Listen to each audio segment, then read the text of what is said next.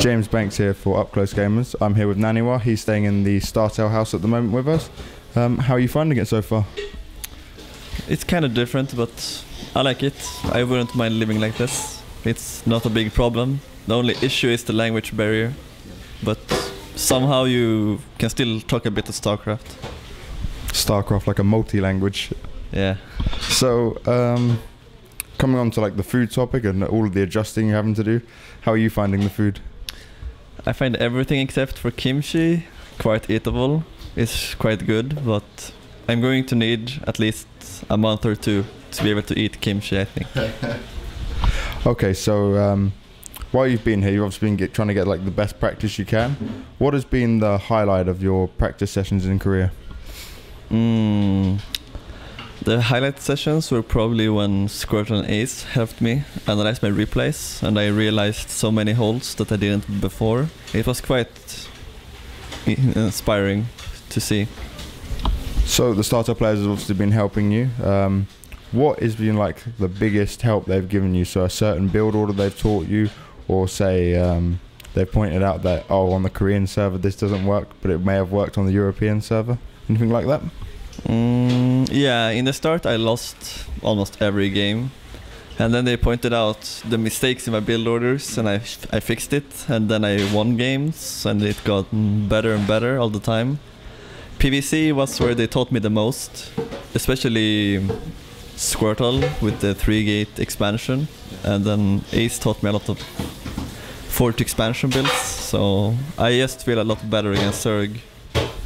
So, how important has this kind of practice been to you? Like, how much do you feel like you've improved? Well, I feel that I was very ignorant before.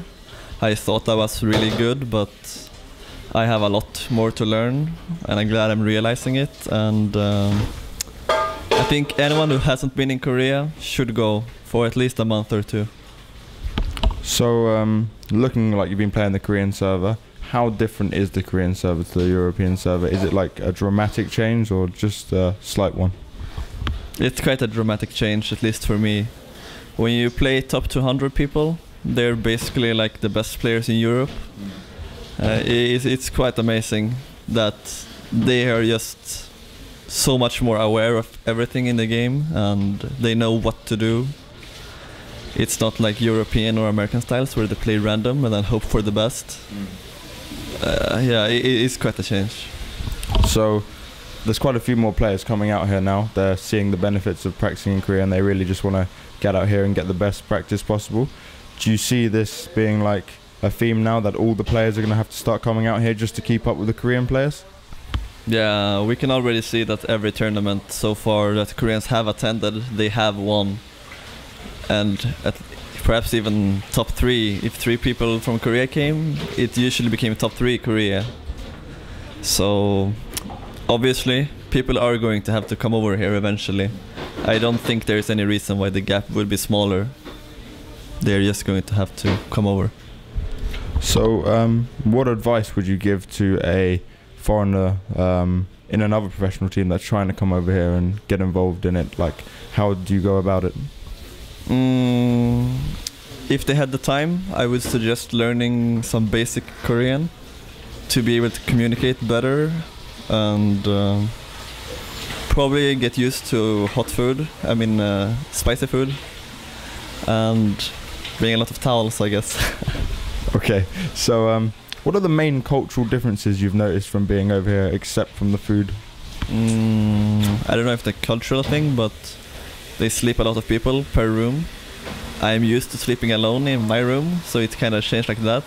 And well, Koreans are just more friendly overall. That's actually a very big difference. In Europe and America, you don't take it for granted that people are kind, but everywhere you go here, people are always trying to help you. I like it a lot. So, coming to the end of the interview, what advice would you give to Protoss players out there on how to improve their playstyle and learn the kind of things that you've learned, but they might not be able to come over to Korea? Like, what would you recommend for them to watch and do? I would recommend to them to watch the GSL a lot, but don't flat out just copy the things you see. do the things that you think are right and that makes sense. Don't just do blind things and try to imitate others, but if I had to give one advice, it would be to split up your hotkeys a lot and then use many different camera shortcuts, because with Protoss you need to be at many places at once to use force fields to be effective. Okay, great. Any last words for your sponsors and your fans out there? I want to thank my team, obviously, for supporting me, Team Dignitas. They're doing everything they've promised me all the time, so I'm very grateful. Great. Thank you very much, NaNiWa.